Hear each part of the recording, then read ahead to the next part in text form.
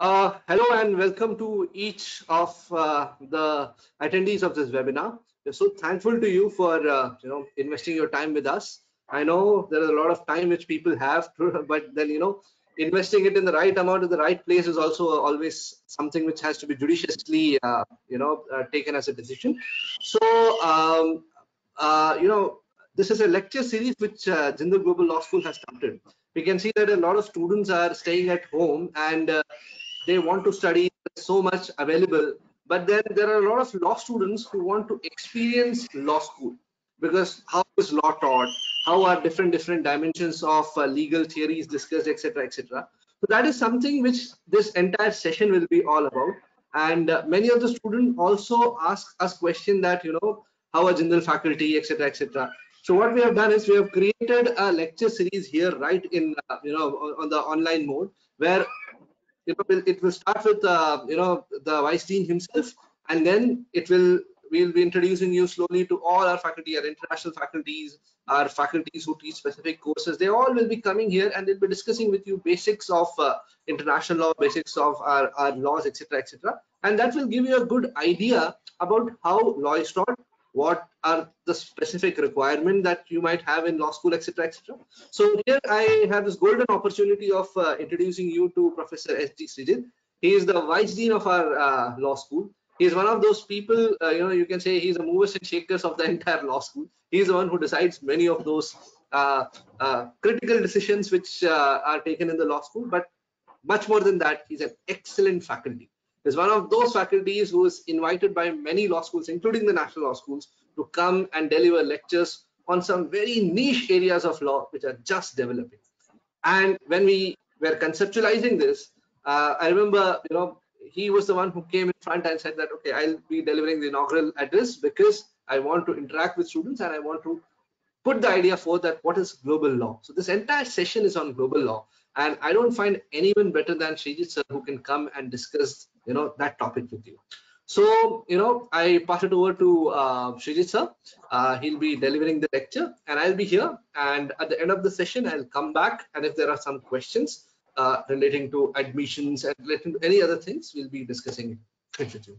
Okay, so over to you, Shreejith sir. Thank you, Deepu. Thank you very much. This topic has some level of appropriateness because global is the middle name of Jindal Global Law School and also OP Jindal Global University. So that's exactly the reason why the topic has been chosen, the relevance of studying global law in modern times. So before I go on into the depth of the topic, let me try to give some terminological clarifications. First of all, I would like to discuss with you what exactly is the meaning of the term global. And then we'll talk about what exactly is the meaning of the term law before I'll go ahead to talk about this fine combination global law. And then some of the contemporary things and how studying global law will make one a better informed individual in the modern times.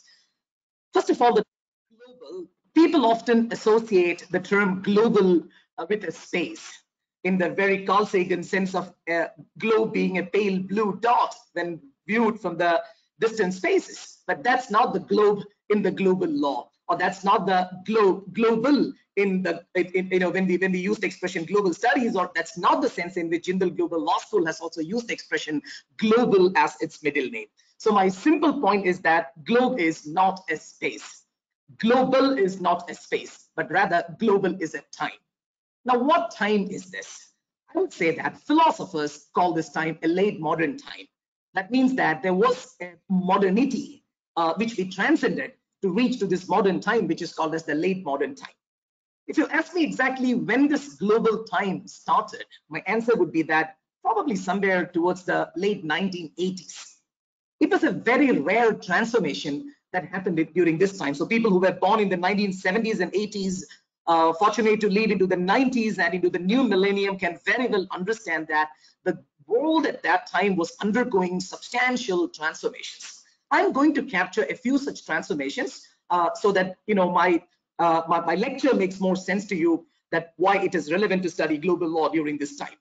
So the changes that happened in the 1980s was unlike any other transformations that happened in the past. This was an absolutely rare shift from old times to the new times. But this time, the new time mysteriously took away our own sense of familiarity with the old time. I think I can clarify this in a much more better sense. You all on a sudden woke up one fine morning to find that you have no memories of your old world, but you have absolute memories of all the knowledge about the old world, but you have no memory of the experiences you had about the old world. So this reminds me of a very famous fiction by Umberto Eco, the novel The Mysterious Flames of Queen Ilona, where the protagonist has an accident. And after the accident, he absolutely cannot memorize any of his old experiences, but he can remember every line of the books he has read. We found ourselves in such a situation in the global or in the postmodern world, in the late modern world, that one morning we woke up and we found that the world has substantially transformed. We have every memory of everything we studied, but we have absolutely no memory of the experiences of the old world, or rather those experiences collapsed before our own eyes. That's why I mentioned that the new time mysteriously took away all the sense of familiarity we had with our old times. This substantially affected our own identities. The identity of being a human, the identity of being an entity. So human beings were desperately searching for their identities, states were searching for identities, corporations were searching for their identities. Now, this is not all a philosophical movement that it just happened to some people in their transcendental meditative states. Literally, there were marked signs of this transformation. Two prominent examples. One is the collapse of the Soviet Union that happened in 1989. A massive empire, a mighty empire collapsed without any substantial reasons. And that collapse is nothing but the collapse of the previous time, the collapse of the modernity and the emergence of the late modernity. We too witnessed the fall of the Berlin Wall. So these two collapses are actually historical manifestations of the collapse of the time and the entry into the new time. Now, the time in which we lived all on a sudden became unknown to us. It became alien to us. And those people who sensed that there is a new food culture emerging in your city, there are new banks coming in your city, there are new cars on your roads, you are actually, or you were actually experiencing the global or the new late modern society. So when I was a school student, I all on a sudden found that there is a British Bank of the Middle East emerging in my city. I couldn't make sense why there is a new bank. All on a sudden, the roads which were dominated by the ambassadors, the Maruti and the Fiats were replaced by imported cars. So actually, that was exactly the transformation that was happening around the world. It was dramatic, it was phenomenal. Now, this is also the time when we began to witness the rise of the middle class. All on a sudden, the middle class started to gain prominence in the world. Middle class began to emerge as the decision makers in the modern social production, and also middle class began to grow richer. The movement of the people substantially increased in the world. So these were some of the major transformations that the world has undergone in the early 90s and in the post-1980s. There is a beautiful term to explain all these changes and the new world that has emerged. I'm sure that all of you have heard this term. That term political scientists have coined, they call it globalization. Now, this is a term I'm sure that everybody heard. So what exactly is this globalization and how the global is relevant for that? Answer is very simple. One fine morning, one fine day, we found ourselves in a new circumstances. You were alien to the new circumstances. You felt a strangeness to even yourself, not only to your surroundings. And you decided that you are going to grapple with the strangeness which you got. And grappling with, the process of the grappling with is what exactly we call as globalization. Now, I'll come to that in a short while. But before that, let me also tell you what exactly is the role of law here. Why we actually talked about the global law as such. Why can't the discourse be purely on globalization?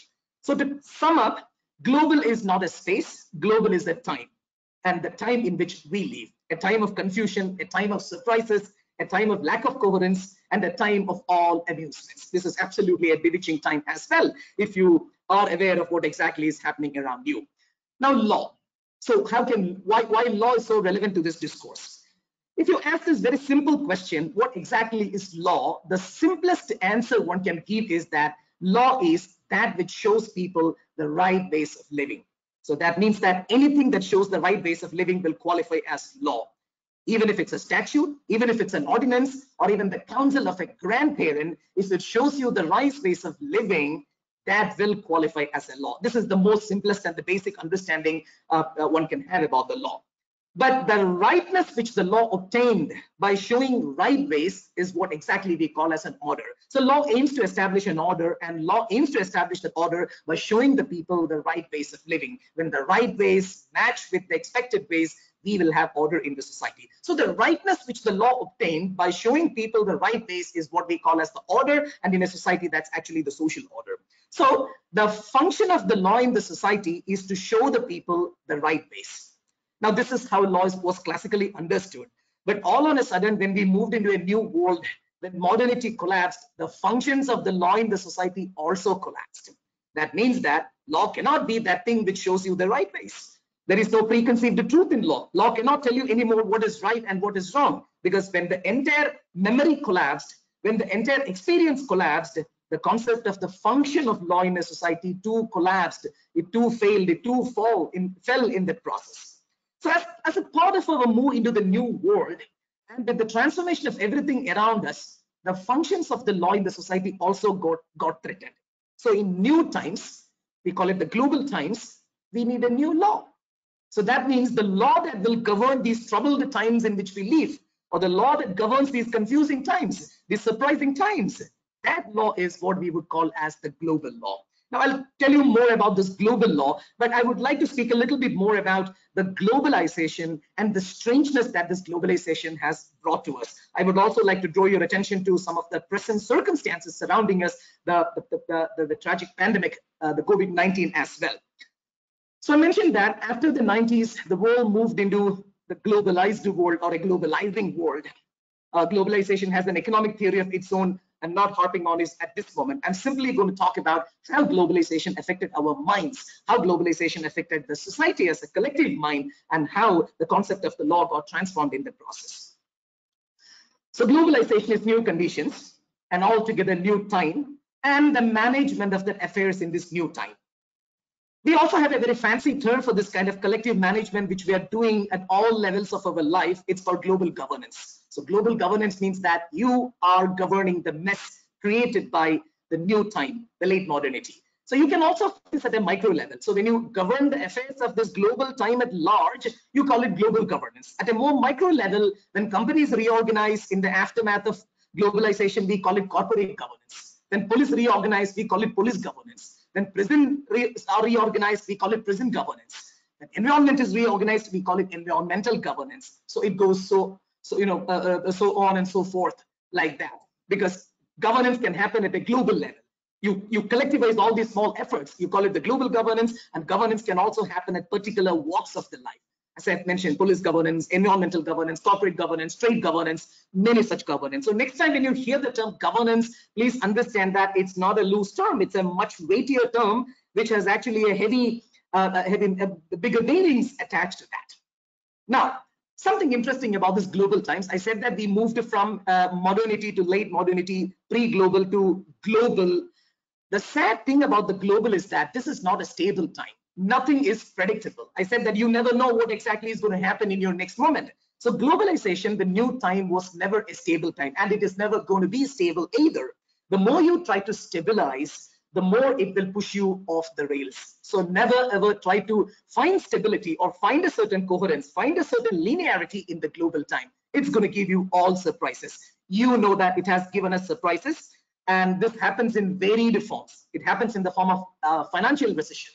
It happens in the form of terrorism. It happens in the form of natural disasters. It happens in the form of social setbacks. It happens in the form of epidemics, and at times, and more recently, as a pandemic, the COVID-19. So COVID-19, I would consider that as one of the phase, the globalization, or one of the phase that actually the global has shown to us. Let's investigate this into a little bit more so that I make it more clear why COVID-19 can be associated with globalization and the state of affairs of the law therein.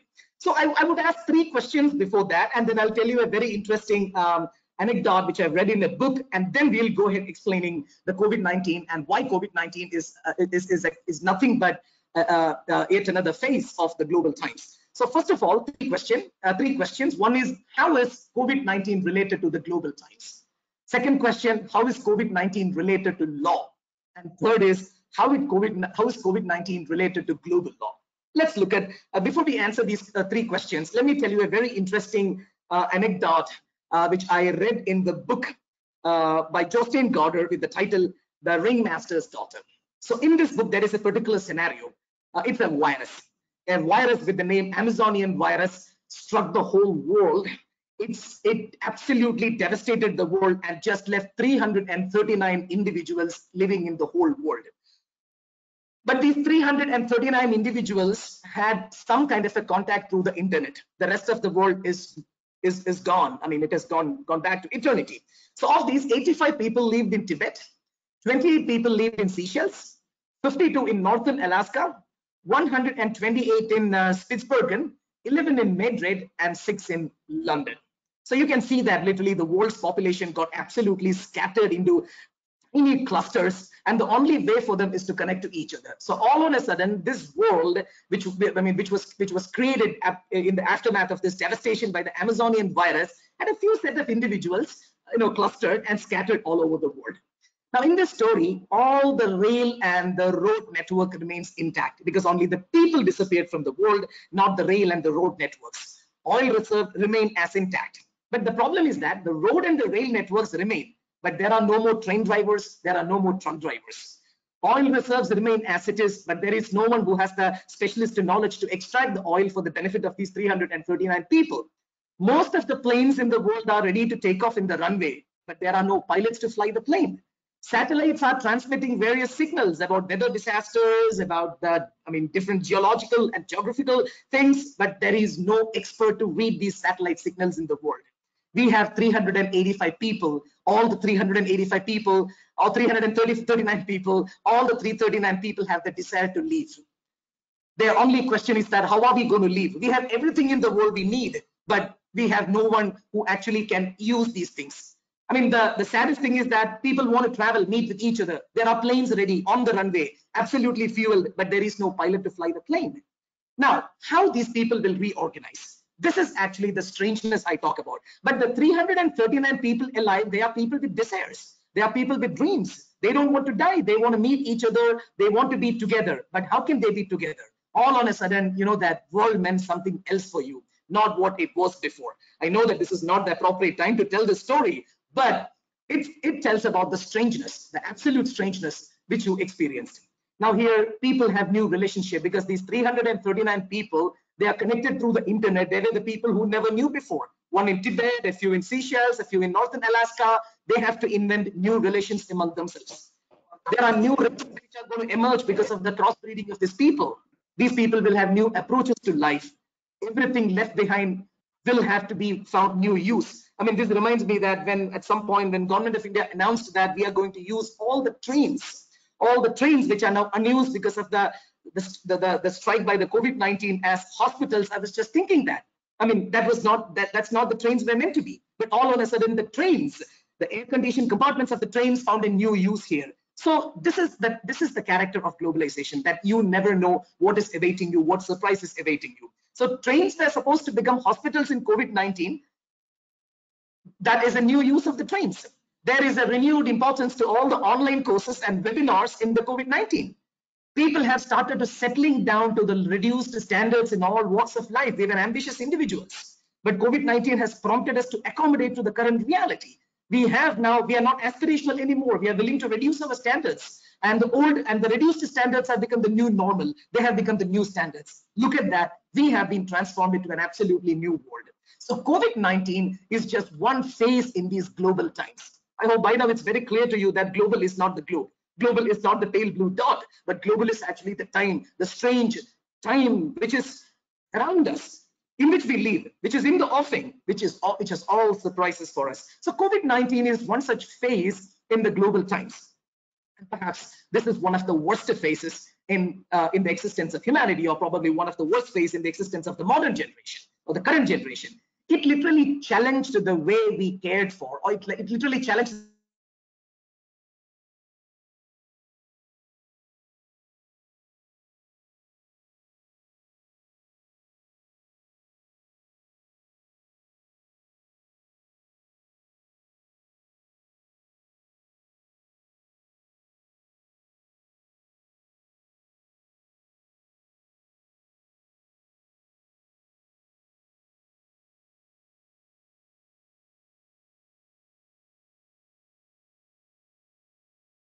Okay, we might have lost Sir's connection. He'll be back in a moment. By that time, I think you all are enjoying the session. For the questions, there are a few questions which have already come up. So by the time Sir comes back, I think I should answer those questions for you. Someone asked me, is this session gonna help you in LSAT? See, LSAT is basically a test which does not test you on your rote learning skills. It basically tests you on some specific skills, which are logical reasoning and also your English. So when you attend sessions like this and you get multiple levels of perspectives and you get to hear multiple different kinds of views. For example, Sir was discussing about COVID. Who knows, this year LSAT, they're going to ask you certain questions about how to tackle COVID and how, what are the various dimensions relating to it. So LSAT as a test tests specifically on students in a very psychological manner. They test you whether, when given in a particular scenario, what are the reactions amongst those given 4 options you're going to choose. So when you listen to such kind of lectures, and specifically, believe me, LSAT is very much connected to law schooling and how, because when you get taught law in law school, it's not like a faculty would come and he will just read the section and he will just narrate what happened in a case law. On the other hand, he will say, okay, this is the section, this is the case law, this is how it was applied, but think about its evolution with the change in times, like what is happening today. Like, I read an article when I was in law school which said that most of the constitutions have a lifespan of about, the maximum lifespan of about 30 years to 40 years. And I hope all of you know that we are more than a 50-year-old constitution. So challenging those set orders and challenging those set sections and rights is something which law teaches you, for which you need to have multiple dimensions and multiple ways of learning. And such kind of lectures are going to help you. So if you ask me whether this lecture is going to help you in LSAT, I think yes, provided you sit down, you make notes, you think, you go read, and then you come back. Someone, as in Shubhangi Avasti, asked me that will interview be conducted in the admission process? Let me tell you, for the 5-year program, we do not conduct any interview. We only solely base our selection process on the basis of LSAT. That's the examination which we take. So there is no interview which we conduct as of now, because see, things are changing. I was just notified that CLAT has also been again postponed. So it's not in our hands. As in law, we say it's all happening because of act of God. God is making us act like that. So you never know, but as of now, our selection process never has had any interview. For LLM, etc., yes, we do conduct interviews because they are the kind of courses for which we would require once to at least interact with. So in that process, we do it for the 5-year program. LSAT is the only criteria through which we select students. Okay. Are there any upcoming lectures related to specifics of LSAT? Yes, obviously, we are going to have an interview of last year's LSAT topper. So there were 3 toppers. So I'm trying to rope in the other 2 also, but one of them has agreed. She was our student. She has joined Jindal also. She's right now in Qatar. So she has consented that she'll come on board, and we'll be conducting an interview where, someone coming and telling you, like me, that for LSAT this has to be done, etc. I think you should hear right. Okay, so we have Sir back. So Sir, please continue with the session. I was just discussing. I don't know at which point I lost him.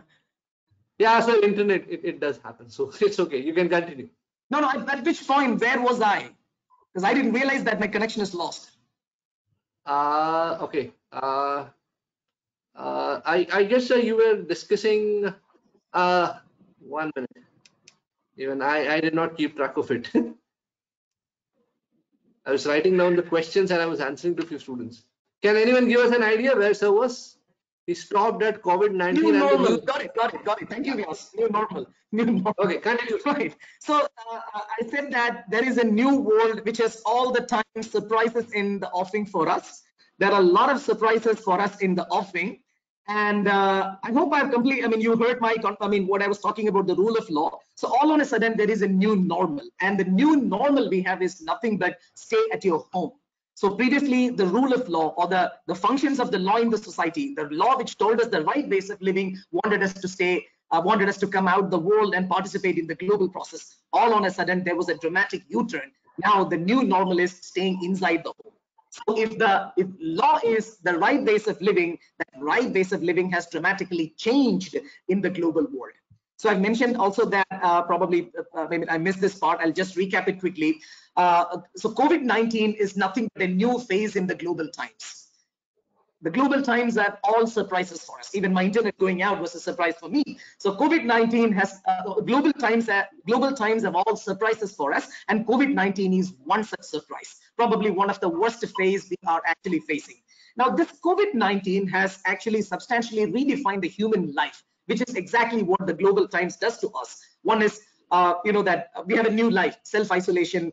We have new nature of work. Human contact has a new meaning today. Human relationships assumed a new meaning. Even we have a new rule of law. And I was talking exactly about that, how rule of law transformed during this period. So previously, coming outside your house was something rule of law said for you to fulfill your social obligations. Now coming outside your house is a breach of your social role. So that means that the new social role expects you, or the new rule of law expects you actually to stay back at home and do your work. We have all on a sudden new categories of people. All the previous identities, judges, lawyers, professionals, pilots, everything collapsed, and we have new people now. That new people with new title, isolated individuals, quarantined individuals, infected individuals, people performing essential services, medical professionals, foreign returnees. We changed a lot without even knowing. Humanity changed a lot in the last few weeks. So my point is that COVID-19 is a phase of the global. It is just one of the phases of the global, probably the worst phase which the global times have shown us. What exactly is the right way of living now is substantially different from what exactly was the right way of living in the past. Now, I perhaps need not tell you that why the term global law is relevant. The first point is that global law has to be the new functions of law in global times. So we live in troubled times. We live in time with surprises. We live in time where everything has been lost and we are in a process of rediscovery. So whatever teaches you that process of rediscovery and reinvention, that's exactly what we call as global law. So first thing the aspiring students of the law should understand is that global law is not a branch of law. There is global law in family law. There is global law in international law. There is global law in criminal law. So whenever the previous laws, or the very imagination which criminal law had, family law had, law of tort had, law of trade had, when they collectively reinvent that process in the global times, we call that law the global law. So global law is just a character which actually the various branches of the law will assume. When the international trade law will be grappling with certain major trade issues, which is actually setting up the balance of payment problem of the states, or which is actually pushing the balance of payment of the states. In such a case, you are actually grappling with the global law. So there is no such disciplinary category called global law. Whenever law fulfills the functions in the global times. So when the government of Kerala or the government of Tamil Nadu or the government of Delhi is issuing a new circular saying that whoever is found on the streets during the lockdown, they shall be penalized. Now here we are talking global law. This is actually the global law, because we are talking about a statute or an ordinance or a circular or a notification which is actually issued during a pandemic, during a crisis, which is one of the phases of the global. So I hope this, you got the summary. Global law is definitely not a branch of law, but it is a condition and a newer imagination which actually the existing laws have assumed. I'll illustrate this further.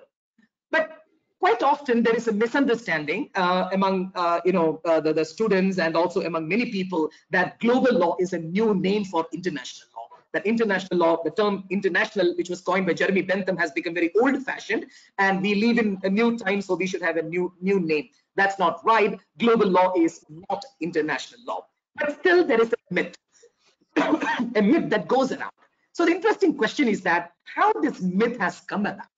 How this myth has come into existence, why people often think that international law is global law and all other laws are local law or all other laws are domestic law. I would tell you the myth. This is because people consider global as a space. So I started my lecture with the caveat that global is not a space, but global is a time. But when you consider globe in a material sense, you are likely to mistake globe as a space. And that space is an expansiveness, spread across the entire world. So here, globe is mistaken as a bright blue ball. Otherwise, globe is mistaken as the earth. and the global law is often mistaken as the law that governs the earth. That's absolutely a wrong perception. It's a myth.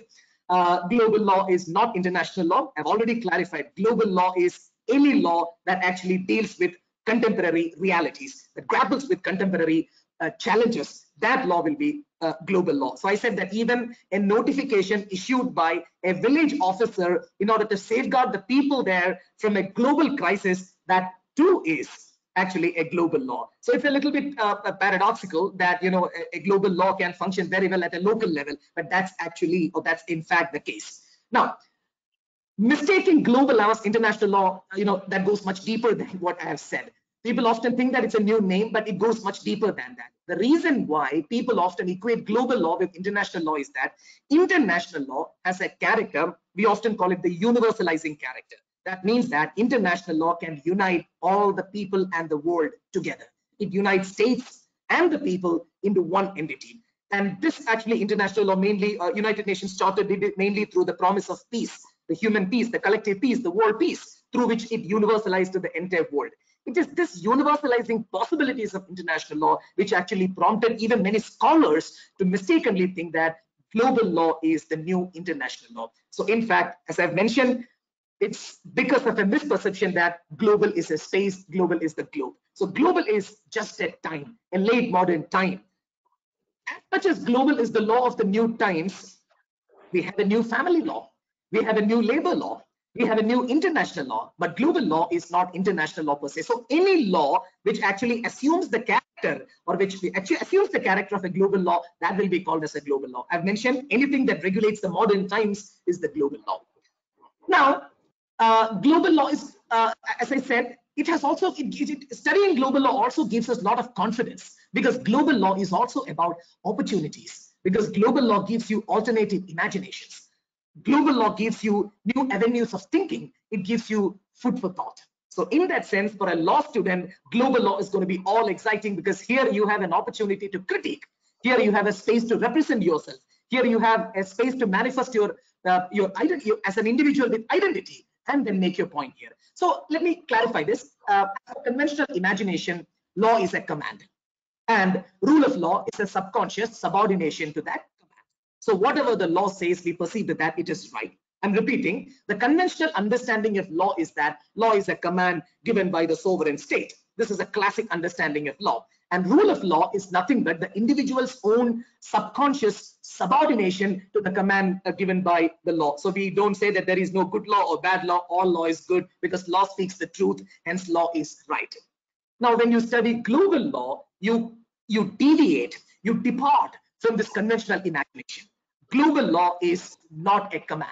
In global, law is actually information which will help you to make a good choice, to help you to fulfill your desires. So in other words, law is information. Law is no more a command, and information which will help you to make a rational choice. So in that case, what is rule of law? Rule of law is a framework created by the law within which rational decisions can be taken. So here there is no right, there is no wrong. If you take a decision, and if that decision is rational, that is the rightness of it. So in global law, there is no more truth.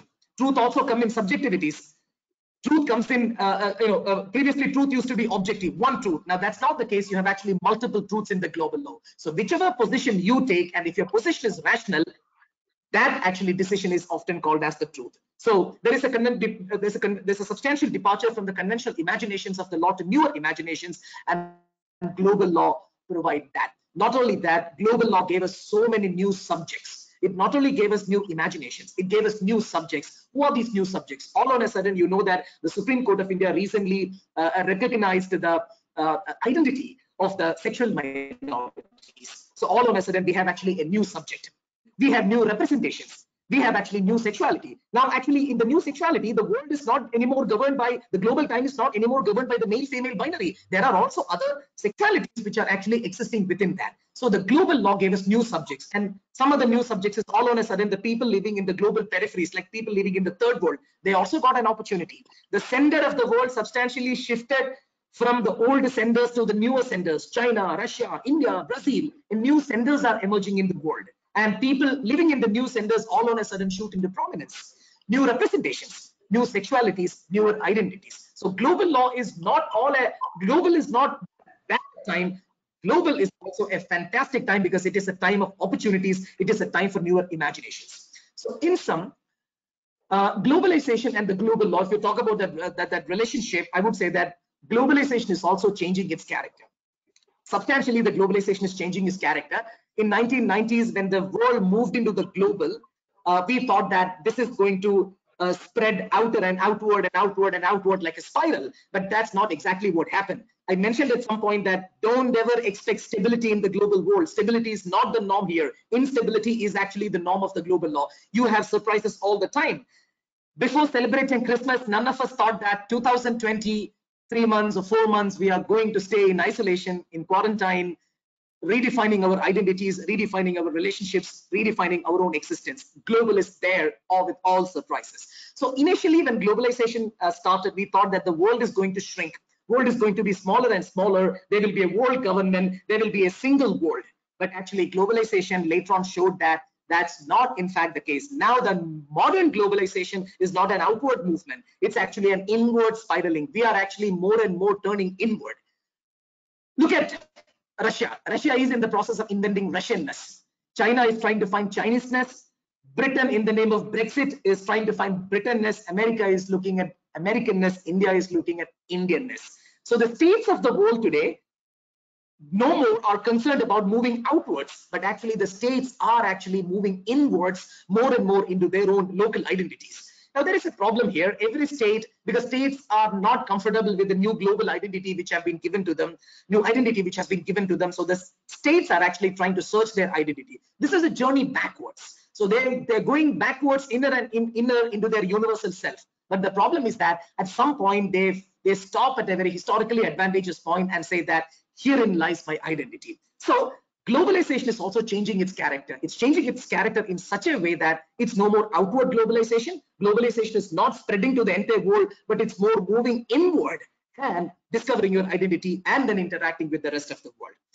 Now comes a question, where this global law is actually going, or what is actually the future of the global law? I mentioned that global law is not a discipline, but global law is actually any law that governs these troubled times, or any law that helps us lead a meaningful life, sensing our own reality, discovering our own identities, fulfilling our own existential realities. We call that the global law. Now, one of the trends of the global law is that there is a domestic turn. I've mentioned just before, we are turning more and more local rather than more and more global. But our presence will be there in the global, but our identities, our thought process actually comes more from the local.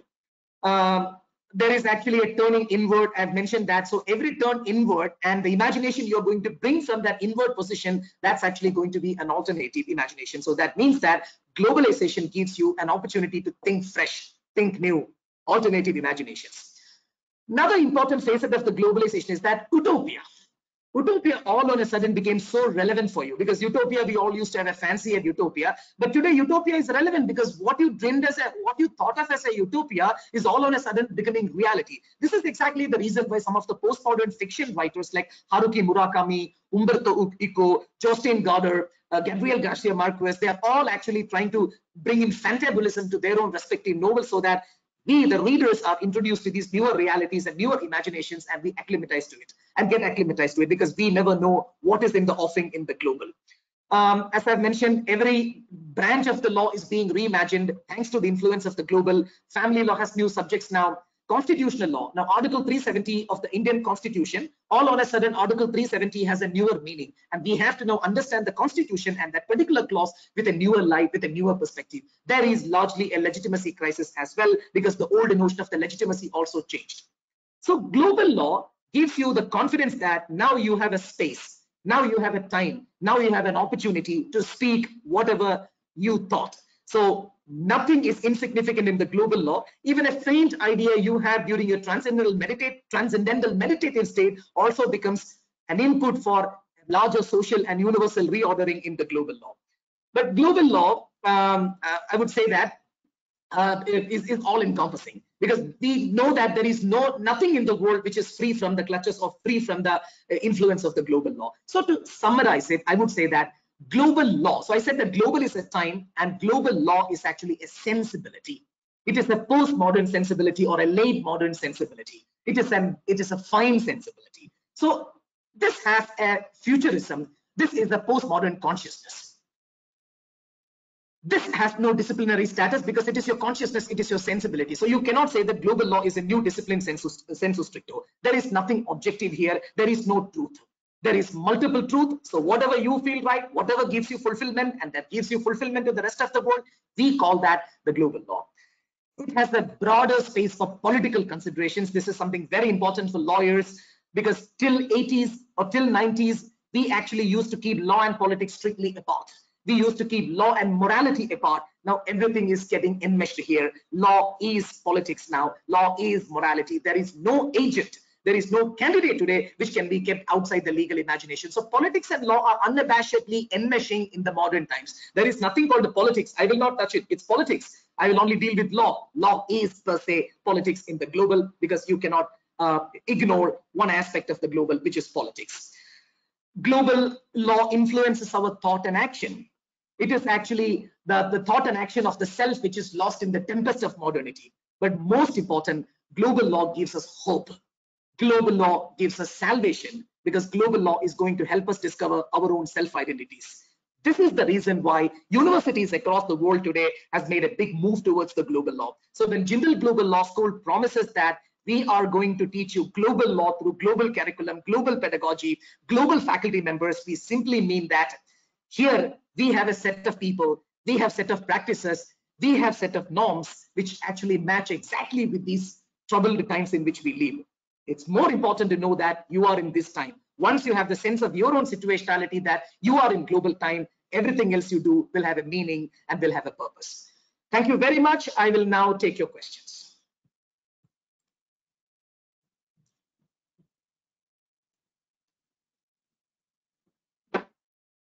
Great session, sir. And most of the questions which students are asking are relating to admissions, but there are some really interesting questions. One of the questions is asked by Sagnik Sarkar. The student wants to know the impact of COVID-19 in modern international relations between the countries. How is it, going to impact the modern international relations? The question is asked by Sagnik. Yeah, Sagnik, thank you, Sagnik, for your question. It's a little bit early to make authoritative comments about authoritative comments on how this is going to impact international relations at large. But as I've mentioned, you can see that newer identities are emerging all the time. Even states have a new meaning. There is a new rule of law. There is a new approach coming in. For example, boundaries are now closed. States are guarding their boundaries in a jealous manner than ever before.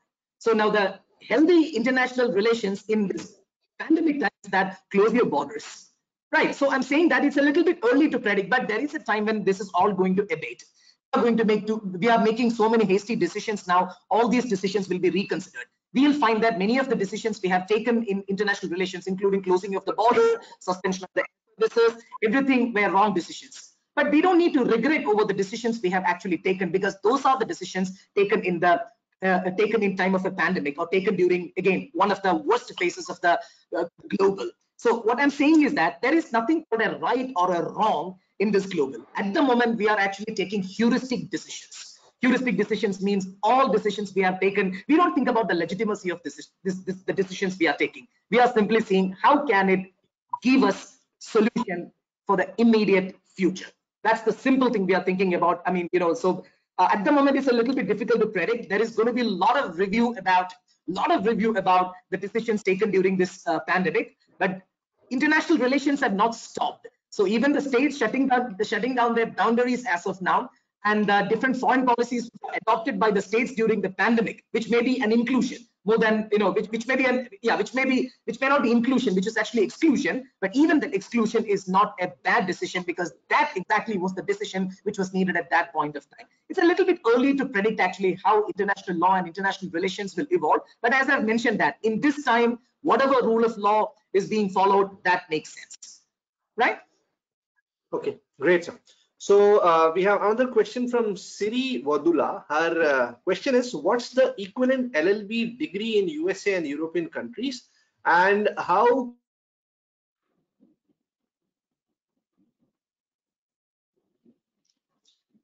I think I heard your question. I think we lost Mr. Deepu in the process. So I'm going to respond to that question. What exactly is the equivalent of LLB or LLM in Europe and United States? So some of you may know that in United States there is a degree called the Juris Doctor. It is actually the JD. So JD is actually a professional degree in law. But one can join the JD only after completing 4 years of education in United States, 4 years of college in United States. So basically JD is a graduate degree. Even though it's called a Juris Doctor, it's definitely not a doctoral degree, but there is a lot of academic rigor in JD, which at times makes it equivalent to the kind of imaginations you generally will have when doing a doctoral degree. In Europe, the trend is slightly different, and of course, anybody who completes their undergraduate college, which could be a BA or an AB or a BSc or a BS in United States, they will be able to appear for the law school American LSAT, the law school admissions test conducted by the LSAC, and based on that score, they generally find admission to the law schools in the United States. Please note that American law schools do not accept any test other than the LSAC. So if anybody wants to join the JD program, the only option for them is actually to go through the LSAC model. Now in Europe, the trend is slightly different. The trend is slightly different in Europe. In Europe, I mean, in many jurisdictions, there is nothing like a bachelor's degree. So they have actually a combined degree, which they call LLM. So in India and in United States, LLM is a master's degree, but in many European jurisdictions, there is no bachelor's degree. They actually pursue a 5-year program, which actually is a bachelor's degree and a master's degree combined. So most of the schools in Europe select students to this combined bachelor's master's program through their own respective entrance examinations. So in United States, it is the LSAT for the JD program, and in Europe, the route through which you can gain admission to the law school is actually the respective entrance examination of the schools. Now, JD is definitely a fantastic program. So are the programs run by many European universities. But I said that the influence of the global, the effort to adopt global standards are being followed by universities across the world. But there is no uniform structure of legal education, but yet there is a uniform standard, a uniform quality, which is actually emerging all over the world.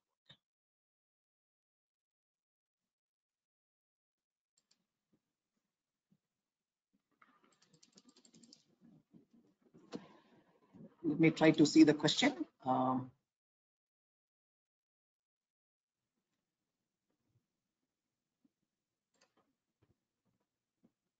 So if uncertainty and the challenging of norms is a characteristic of global law, does it have the capability of undermining the old, certain, and cemented perception of law? If yes, is it good or bad?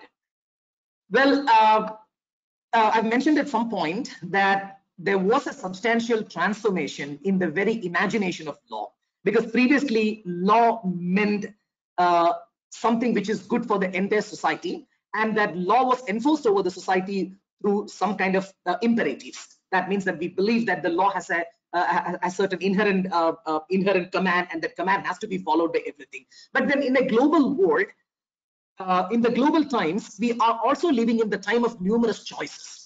So you should know what exactly is your right choice. So when you have information which is sufficient to make the choices, you will make the good choices. So in the modern perception, in the global, what exactly the law should provide you is that adequate information so that you can make a rational choice. I mean, if you look at these, there's even a theory called a rational choice theory, whereby it is believed that law is nothing but a receptacles of information, which will help you make a strategic choice. This also goes back deeper into some very interesting theories, like, you know, that in the previous time, we believed that human being is basically altruistic, who is seeking peace and who will follow anything you say. But in the global world, individual is basically considered to be self-interested and egoistic. And an egoistic individual is always looking for the fulfillment of their own desires. So for the fulfillment of the desires, the law cannot prohibit an individual by way of bans and mandates. What actually the law should do here is provide individuals with maximum inputs. That is actually the change to perception from the old command theories to the new rational choice theories of law. So whether this is good or bad is a difficult question. The goodness and the badness in the global times will be decided based on whether it fulfills your ambition or not. So fulfillment of the desires, making appropriate choices, they became more relevant in the global times.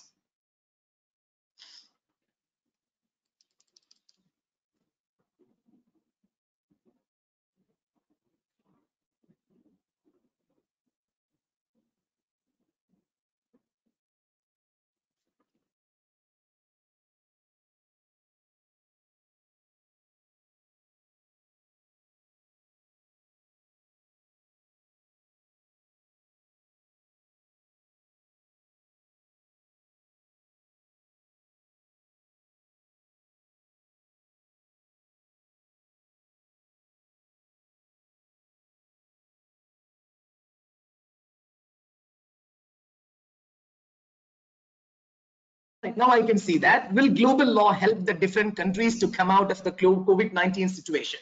Yes. So it's not about that. I'll also tell you that whatever measures are taken by these different states, whatever measures are taken by the different states in order to combat this crisis, all those measures, all those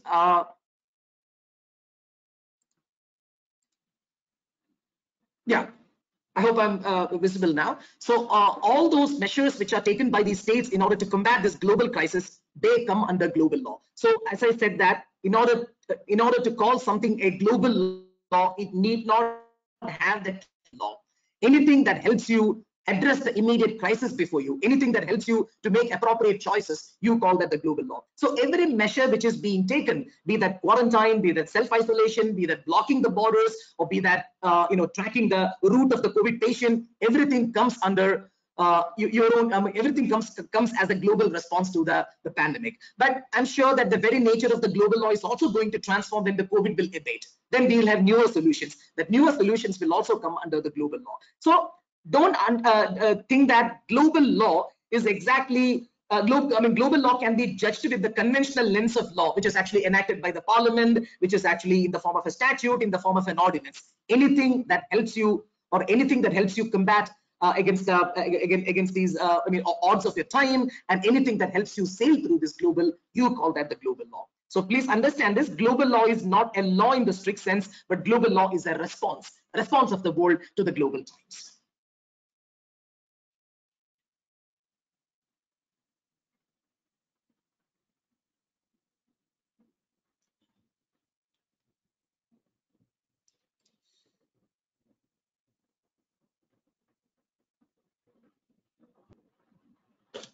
Okay, so there was one more interesting question by Purni Singh. She wants to know that if the pandemic is going to be like this and it's going to extend, will all the classes be online?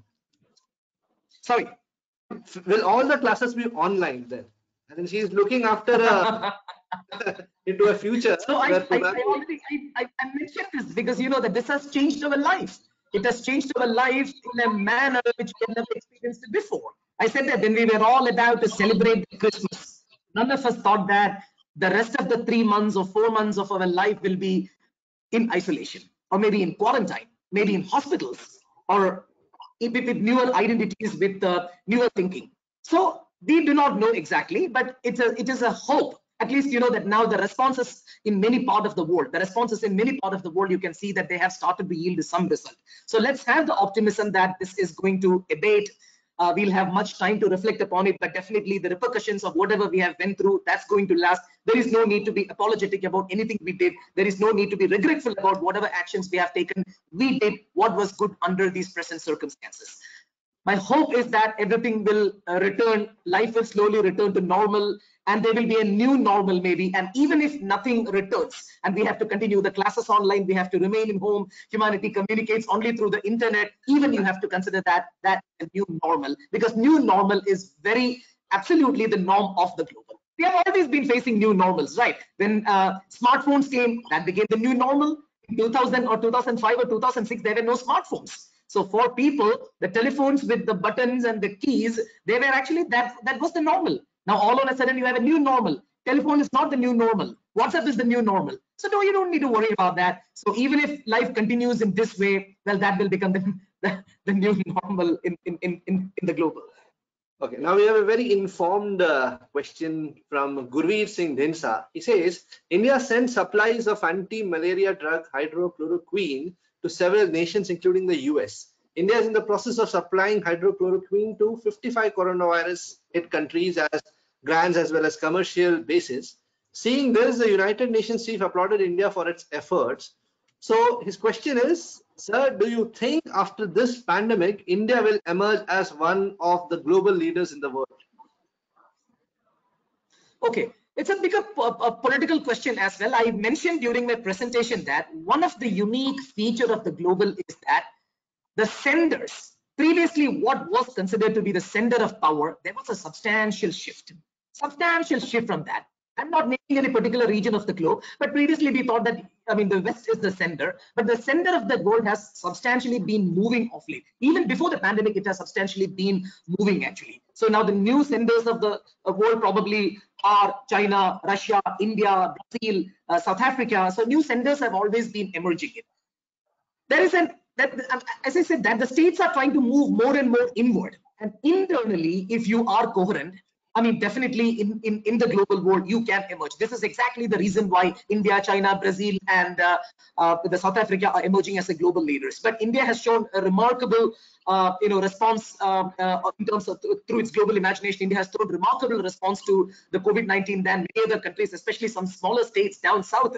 They have shown absolutely remarkable response to this. So that shows that we are good in decision making. And in global, what exactly makes you a power, or what exactly makes your might important, or what exactly gives you prominence is actually your response and your logical decision making. There, I think India has shown that it is really good in that. And India has no lack of abundance of resources. So definitely you can see that in due course. I mean, already the centers and the peripheries are shifting. Actually, what were deemed to be the peripheries are now becoming the centers, and the older centers are now becoming the peripheries. Much better days are ahead for states like India. Great, sir. So I didn't answer. This question can only be answered in a broader way, because at the moment I don't have adequate information to exactly predict where India is going to emerge. But this is only going to add to this trend of the shifting centers and the shifting peripheries, which will be beneficial for a state like India. Yep. Okay.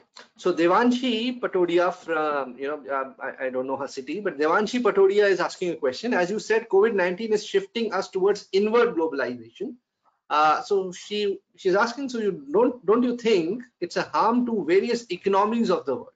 So here's a law student who's probably thinking also about economy. Sorry, could you repeat the last part of that statement?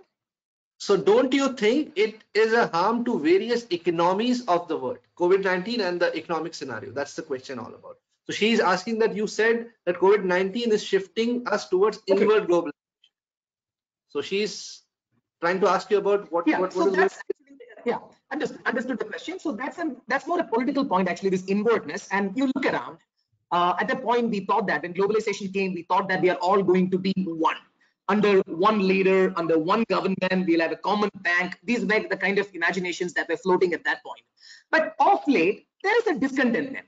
I mean, of course, discontentment of globalization has already been expressed by many scholars, including many economists. We feel that we are losing many things in the process of becoming global. We are losing our values, we are losing our morals, we are losing our identities, we are becoming greedy, we are becoming self-centered, we are also becoming competitive, but we are also becoming, disturbed, entropy individuals. So these are all been, the concerns. So at some point, the globalization reached its tipping point that there is no more expansion. And then the states decided that, no, we need to go back, because the bliss of being on your own is the finest bliss you can get. There is nothing better than being your own. Why would I try to eat McDonald's when I'm more comfortable eating Dalia? So you began to feel that a lot of fake things have been there are so many superimpositions on you, so many fake things which do not belong to you have been imposed on you. You have become that being which you in fact were not. And even when being in these in these conditions of opulence, in these conditions of luxury, conditions of economic vibrancy, you began to feel that you are losing something. So that thought, that collective thought of that humanity is actually what prompted many to go back. Even states were also feeling uncomfortable because of the global standards which were being imposed upon the states. They were failing to preserve their indigeneity. They were failing to preserve their culture, failing to preserve their tradition. They were failing to preserve their intelligence. So the states decided that, no, this is not the way the globalization has to happen. Let us go back. And people started to go back. So Americanness, Indianness, Britishness, and look at the grand narrative in Europe. European Union was actually trying to find a homogeneous identity for the entire Europe. But there are many states like France and Germany felt that we don't fit into this grand narrative. We have to somehow stand out of it. Frenchness is not Europeanness. Germanness is not Europe. Started a journey backwards in history. And in journey backwards in history, they found that there is a very good historical point whereby the true French identity can be discovered. They decided to consider that as the beginning point of the narrative, or the French narrative, or the German narrative.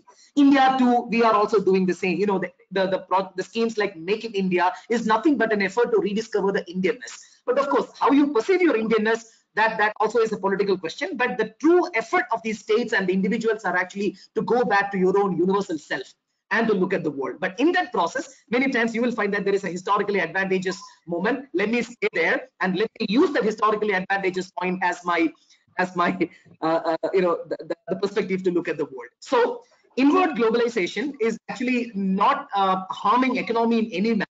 Inward globalization is only boosting, strengthening the economies, but nations are actually rediscovering their indigeneity. It creates your indigenous potential and indigenous imagination, and actually that indigeneity is going to come back to the global, making you much more productive here. So I do not think that inward globalization is in any way going to affect the economy, but inwardness is a trend, and I'm sure that someday this inwardness may also change. But now, previously, we used to say that international law. So now we say that we have Russian international law, Chinese approach to international law, Indian approach to international law, we have Brazilian approach to international law. So states come and practice international relations and international law with their own respective internalization of international law.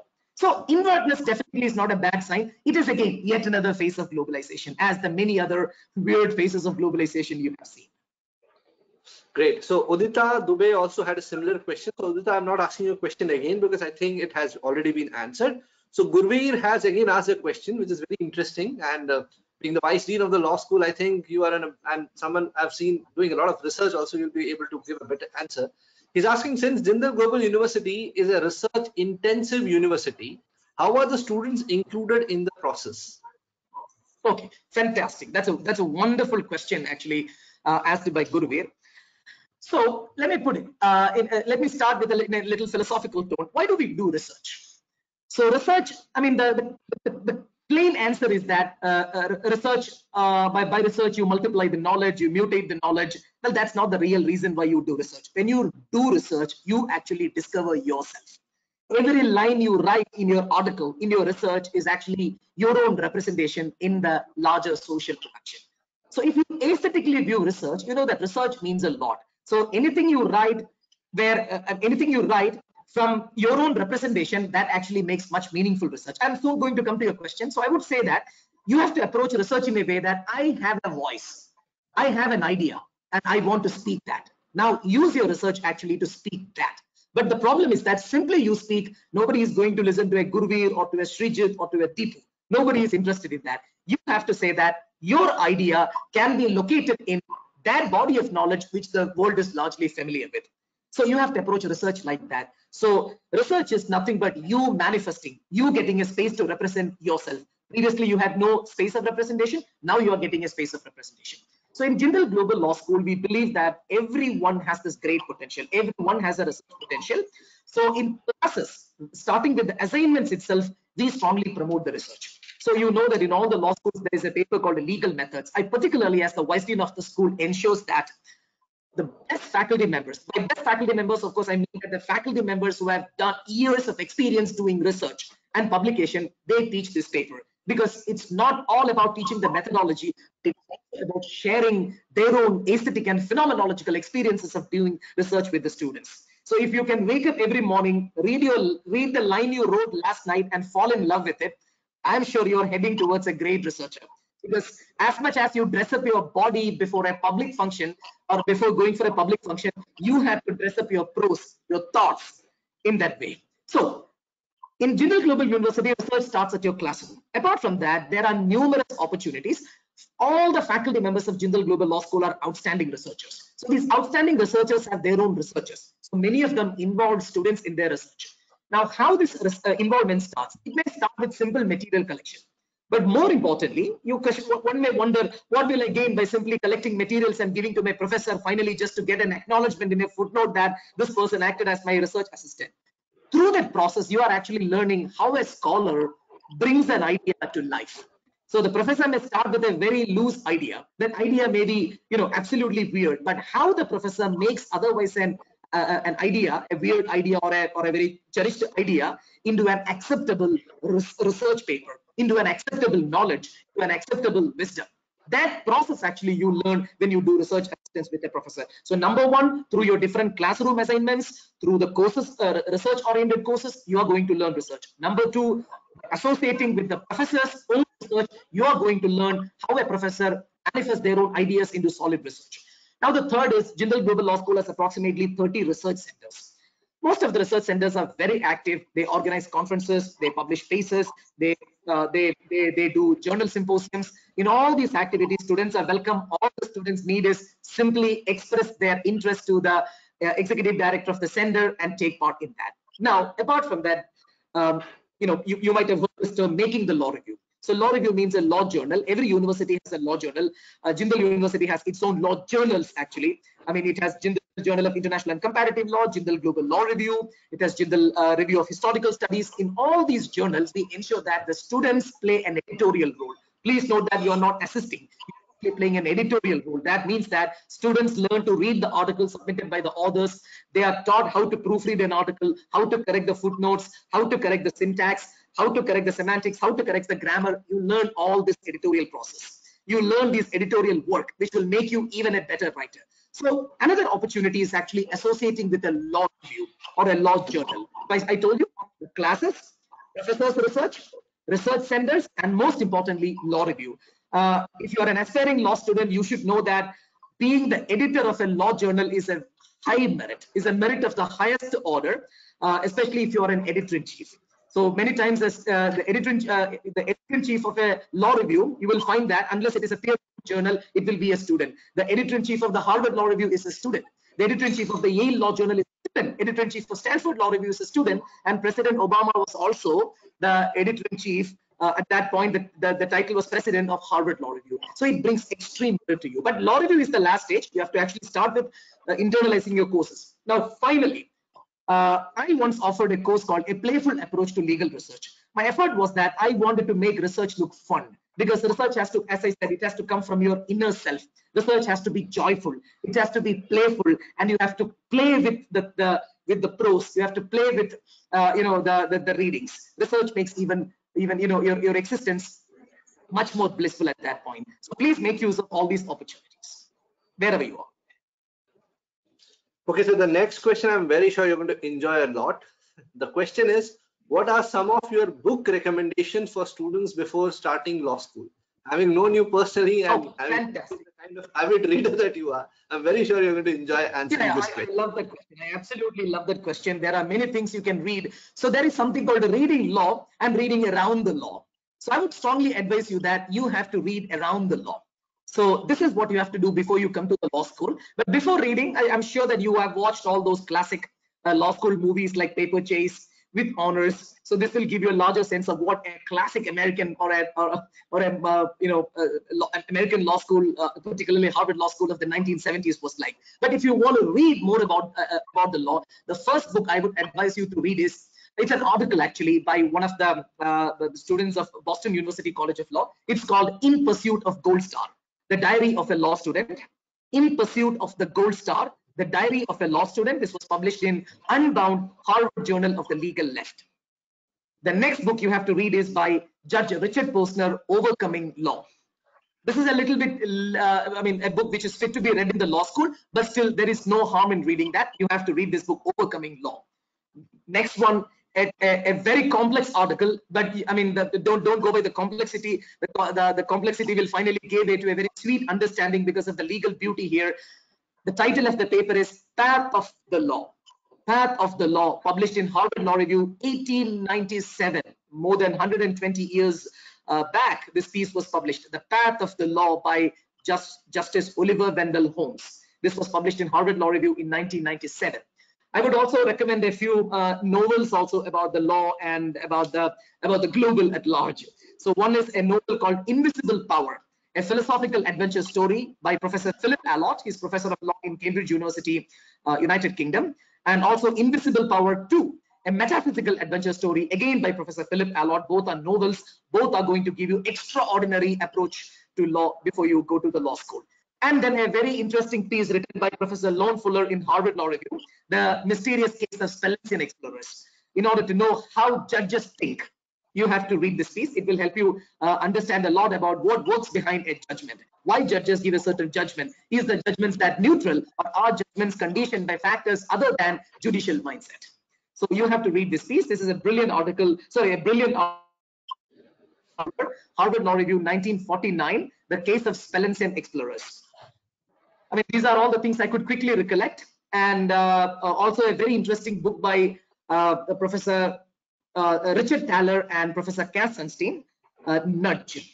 This is a popular, this is a bestseller, so which will tell you actually why. I mean, I made this point actually why law should now move away from being bans and mandates, or from the form of bans and mandates, and it should adopt a rational choice model, or why law is actually information essential to make your rational choice. This book gives you so many interesting anecdotes and illustrations and hypos, which will help you better understand the global times. So the name of the book is Nudge by Professor Cass Sunstein and Richard Thaler. Another interesting piece is in Harvard Law Review 2013. I don't remember the name of the author. It's called Shallow Signals. Shallow Signals is the name of the book. It actually tells you that there are times when law fails to communicate its true feelings to the people. So what is seemingly communicated to the law is not exactly what the law wanted to communicate, but law has also certain sweet feelings which the language of the law cannot communicate. So please read this piece in Harvard Law Review called Shallow Signals. So these are some of the things which you can read around the law. They don't take you directly into the heart of the legal discourse, but it will show you the world around the law. With these internalizations, if you come to the law school and start to study the law, your experience of the law school is going to be absolutely great. Great. I think Bhavya Vyas was the one who asked this question, and she has asked a question which many students had in their mind and might not have thought. So thank you, Bhavya, for that question, which has received a very apt answer from sir. I'm sure some of you might have wrote those down as in those book names. In case you have not done that, what I could do is I'll request Professor Sreejith to just shoot a mail to us. We'll make sure that all the entire list reaches you after this session. Okay. So the next question is by Saminder Singh. Saminder has a question where he's asking, my question is, how does completion of global law helps me in various fields to be looked at tomorrow? What is a global platform I see if I pursue this from OP Jindal? Okay, so I said that, I mean, the first thing a human being needs is to know where he or she is situated. By situationality, let me call this expression, use this expression, situationality. By situationality, I mean being aware of where you are. That's the first thing you need. So if you come to a law school without even knowing what exactly is your situationality, or what exactly are the circumstances in which we live. Circumstances also mean, the thought process of human beings. There is no point in learning law. You read Indian Penal Code, you will think that, well, it tells me certain do's and don'ts. Indian Penal Code says, do this, do that. Don't do this, don't do that. But if you read Indian Penal Code with a slightly rational mind, you will see that Indian Penal Code never tells you don't do anything. Right. Indian Penal Code never tells you don't do anything. It never says that thou shalt not steal, like the 10 commandments. It simply says that if you steal, you will be punished with 7 years imprisonment. There is nothing more than that. So here, Indian Penal Code tells you to make a rational choice. If you can afford to be behind the bars, you can do that. And if you cannot afford that, don't steal. So it is a very, very rational and a little bit funny approach to look at the law. So I'm saying that the first thing you need to understand is that what exactly is the circumstances in which we live, what exactly is the time. So here comes the relevance of the global law. So in Jindal Global Law School, every course, criminal law, civil law, law of evidence, Indian Penal Code, that becomes part of criminal law, public international law, international trade law, family law, law of torts. All these, these branches of law are designed with the global perspective. So I need not tell you now what exactly is this global perspective. Global perspective is perspectives about the time in which you live. So this global perspective is going to be extremely useful for you. Here, what you are learning is not about what is happening. What exactly is the knowledge there, but you have actually gained a perspective. This perspective is going to be useful to you wherever you go, irrespective of the jurisdiction. So you may think, I studied Indian Penal Code, can I go and practice criminal law? You can, because you have actually got that perspective, which we call as the global perspective. This global perspective is going to help you anywhere in this times, unless the time changes substantially. But global time, as I said, global time is not going to change. After this, more global time will come. After that, even more global time will come. So evade surprises, gain the perspective, learn to understand, learn to grapple with those surprises. That's exactly lies the wisdom. That's exactly lies the key of understanding the global law lies.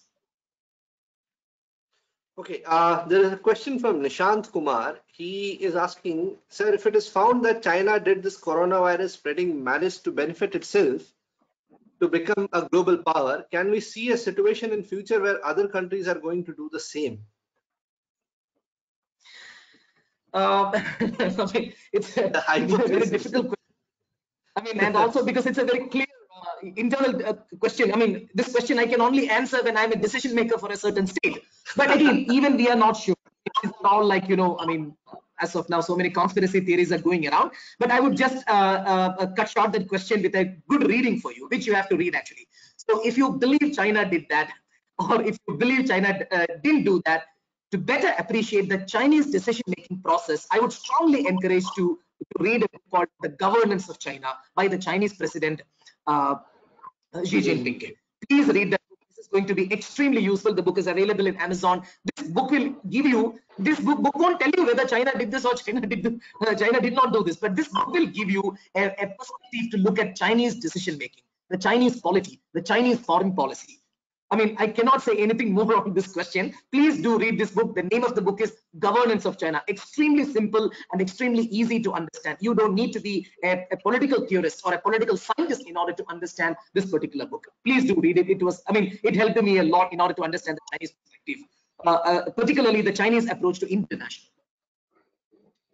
Another question from Bhavya. Bhavya is asking us, how does a law degree at Jindal compare to an LLB at other research-based universities such as London School of Economics and Political Science? Well, as I said, I mean, what is unique about the Jindal University is our middle name, global, and the perspective we bring with it. So, I mean, what exactly matters here is that, you know, in order to appreciate research, in order to appreciate whatever you are reading, you need to have an insightful mind. And this insightful mind, you have actually to construct. You know, you have to construct that. You have to build that insightful mind during your law school days. So I would say that the difference between an LLB and an LLM here is that in LLB, you gain the foundational knowledge. LLM gives you a thoughtful approach to law. I mean, this was my personal experience because when I read LLM, I understood that, well, there were better ways to learn my LLB. Had I got this kind of an insight during the LLB days, my law school would have been far better. Well, I mean, I didn't go to a national law school. Of course, I belong to an old generation, the 1990 law school product, the 1990s law school product. So I literally regretted at that point, had I got that thought. Today, we are sensing it. So we are ensuring that the students get the best insights. Now, in what way this is differentiated from a London School of Economics or a research-intensive university? Jindal is also a research-intensive university. London School of Economics is also. Universities are largely, if you investigate into the etymology of this expression university, you will find that in the 12th century, people found that there should be an institutionalized framework to ask big questions. Big questions means astronomical questions: where the universe came from, where are we going, when did time start, what exactly is this Big Bang? So in order to ask these big questions, universities were created. Universities continue to ask these questions. No doubt they continue to ask. The thing is that some universities take research so seriously, some universities do not take. But then not taking research seriously is not a deficiency, because you know that research comes from an insight, and Jindal Global Law School provides that insight. The same insight is also provided by London School of Economics. So what you need is a thoughtful approach. What makes a university intensive in terms of research and not intensive in terms of research is actually the thought that brings it. The thought. Or if the thought is not exactly philosophy, the thought is actually, you know, that a little bit rigor, a little bit deeper, a little bit, imaginative. That's what I mean by the insight. So before I move on to a next question and give it to you, sir, I'll give you a small rest because you've been speaking. I'll just take one question and I'll quickly just, answer it. Prerna was asking us how about preparing for LSAT. Prerna, you can sit at home and prepare for LSAT absolutely for free, because there is this organization you might have heard about, a US-based organization called as Khan Academy. So they have a free tutorial for LSAT, which is available online, which you can sit at home and you can prepare. It's for LSAT International, but then the classes and the subject and everything else is very much similar for LSAT India also. So please do attend those classes. What we'll do is after the session, we're going to send you a mail where we're going to send you that link also. So you can sit at home and you can prepare. Okay, so that's how preparation for LSAT is done. So moving on to the next question, again from Gurveer. Gurveer is asking us, Jindal Global Law School is the #1 law school in India. Thank you for being that updated. We have been ranked by QS, which is an international body. And the question is, what makes Jindal Global Law School different from NLUs? Is it the commitment towards globalism and international collaboration which enhances the exposure of a student, or some other factors? So I think this question was already answered by our Vice Chancellor in one of the previous webinars. And I take the same stance. I cannot comment about another university because I know only about Jindal. So Jindal, I would say that certain major points, and we believe that those points and in our focus on that points and our commitment to those actually make Jindal Global Law School the #1 probably. So let me tell you. First of all is the faculty members. So in recruiting the faculty members, we particularly ensure that our faculty members have global approach. That's something which we definitely look at that. So all faculty members have this broadened outlook. They are well read.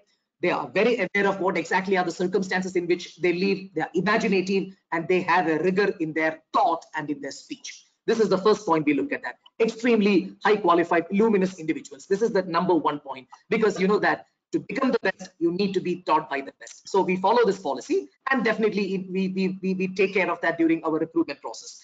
Second one is actually research. Definitely, as I've said, that Jindal is a research intensive university. The 30 research centers which Jindal has extremely committed to the promotion of the knowledge. And I already mentioned that all the research centers approach research as a process of knowledge building, a process of identity formation, and also a process of making the world a better place. So research is the second one. The third is international collaborations. International collaborations means that you know your world, not the globe, you know the world. So you should also know the best practices. You should collaboratively work with each other. You should also learn how others respond to the global in the way you respond to.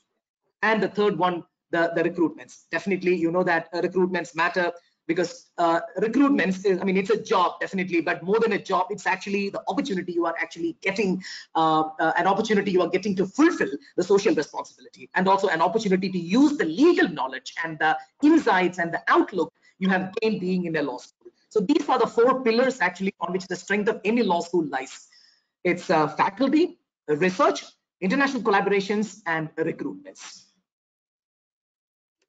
So I guess we have reached the end of the session, and the questions are also, there's one more question, sir, by Arun Arora. He's asking, studying in Australia and studying in India for law, what is your opinion and counsel? Knowing Jindal is a research-based institution, would pursuing a degree from Jindal be comparable with Australian education? Okay, so there are a lot of commonalities actually, and it is these commonalities actually which prompted Jindal actually to enter into many collaborations with Australian universities. So Jindal Global Law School has a center called India Australia Studies Center.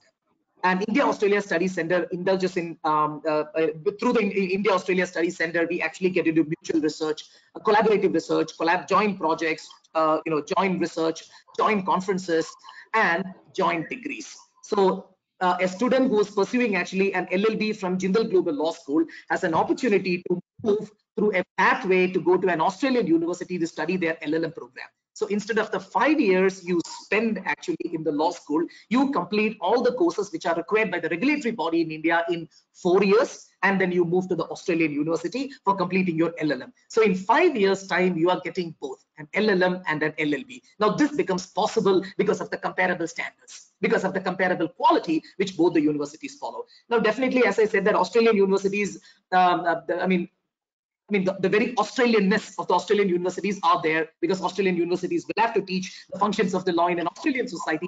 We also teach the functions of law in an Indian society, but the global is actually the global outlook is actually going to be the link between both the jurisdictions. So now the subject matter may vary, but the approach, the outlook, doesn't change.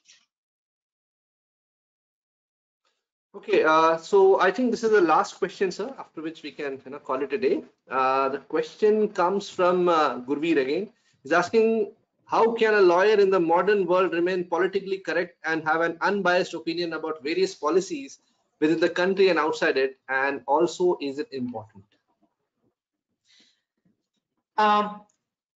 Politics, yes. correctness, I mean, in the global or in the modern world, there is nothing which is correct or which is which I mean, with which a correctness can be attributed. I mean, whatever decision that fetches favorable outcomes, you call it correct, because I said that there is nothing like an objective truth in the modern world. So correctness and wrongness, I mean, these are definitely simply two perceptions now, two sides of a coin. So whatever fetches the best outcome, you have to call it the correctness. Now, when it comes to the question of politics, I would speak it from the perspective of my discipline, international law. So in international law, there was a time when politics was kept outside law. All considerations of politics were kept outside law. At that point, when world moved into this late modernity, there was a big fall. And as part of fall, all those ideas which international law cherished, they too collapsed. And a famous Finnish professor with the name Martti Koskenniemi wrote a brilliant book, absolutely brilliant book, which became one of the most influential book on international law during the 20th and 21st century. That book is called From Apology to Utopia. From Apology to Utopia, the Structure of International Legal Arguments. So in this book, he said that if you have the awareness that you live in a global world, if you have the awareness that you live in late modernity, it's very difficult for you to believe in whatever you have studied till now, whatever you have held it till now. I'm saying about the late modern or the pre-modern or the pre-global knowledge. So he said that now you face a deep identity crisis, you find yourself in a binary. And he named these binaries. One is called naive objectivity, another is nihilism. If you know the truth, you are going to face nihilism because you do not have faith anymore in the old system. Otherwise, you have to remain ignorant. If you remain ignorant, you can be naively objective. You can naively cling to the old notions. But if you know the truth, if you are like that Platonian cave dweller who saw the reality and came back to the world, you actually have to be nihilistic. Now, one way to overcome your nihilism is that you embrace the politics, because politics gives you subjectivity. There is no more objectivity. So standing with the politics, I would say that there is absolutely nothing wrong in that, but politics you have to understood in the proper sense. So here by politics, we mean the world of subjectivities, the world of choices, the world of effective outcomes. So there is nothing like politically incorrect or politically correct. Being part of politics or being part of the political, I would say, is actually very much part of a lawyer's life today, or very much part of a legal scholar's, anybody who works with law, part of their life. I would strongly encourage you to read this book by Professor Martti Koskenniemi, From Apology to Utopia, the Structure of International Legal Arguments. There is a lot of background to that book, a lot of story before and after that book. At the moment, my time doesn't permit me to say that, but I would strongly encourage you to read that. But please understand, being political is nothing wrong for a lawyer anymore. Late modernity or the global times demand that. Okay, great. So Tarika Sai has a question which is about economy. So guys, this is going to be a final question. I'm so sorry because we're running, we're already overshooted the time. So don't worry about it. We are going to hold more lectures like this, right? On 28th, after this session, what we're going to do is we're going to send you a mail which will have a registration link for our next lecture also. This is a lecture series which is going to run till May, till this lockdown period is there. So we're going to run it. So, you can hold your questions together, because there are some questions which I'm omitting intentionally because they are again being repeated. Sir has already answered it in his lecture and he has already answered it here. So, someone is asking me, how are we going to get hold of financial recession? How are we going to come back? So there is no hard and fast answer for this question, first of all. And moreover, sir will answer from his perspective and he'll tell you that those answers. But the entire session and the objective, or else the entire topic of this session was on global law, right? So that's exactly what we are looking at. So most of the questions which have come on that way, we have entertained them. And you can further research on more. There are going to be more sessions on the same.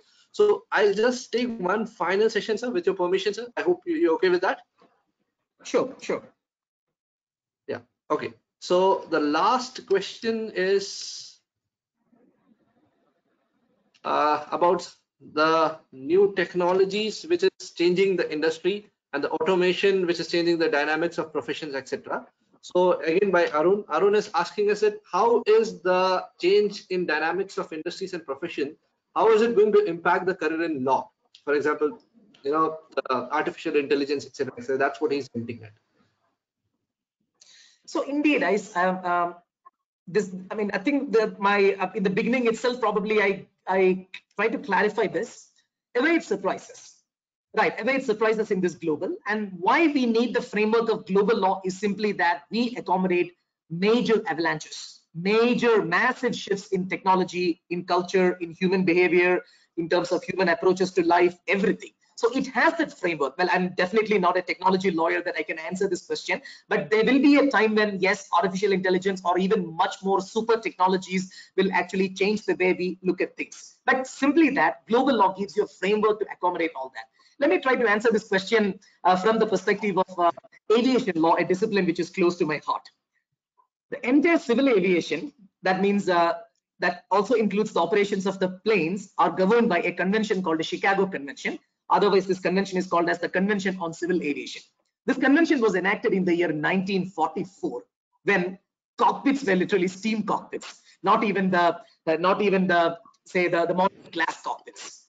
So the law is quite redundant. So today, if you try to read Chicago Convention and try to apply the clauses of the Chicago Convention to a modern airplane or the modern civil aviation, I mean, you may not be able to exactly apply. For example, Chicago Convention requires that the pilot shall carry the necessary maps and charts of the airport and the destination of the destination airport with them. Now, you know that in a modern cockpit, particularly an Airbus cockpit or a Boeing cockpit, they don't carry the maps because every information comes to the computer, because the plane is today flown with much more automation than it used to be in the past. So if you strictly follow this clause of the Chicago Convention, you cannot. So what do? You actually follow the Chicago Convention in its spirit. The spirit is that there shall be essential information with the pilot about the airport on which the plane is going to land. That's the simple spirit of it. So when you read law, you have to actually read it with a pinch of salt.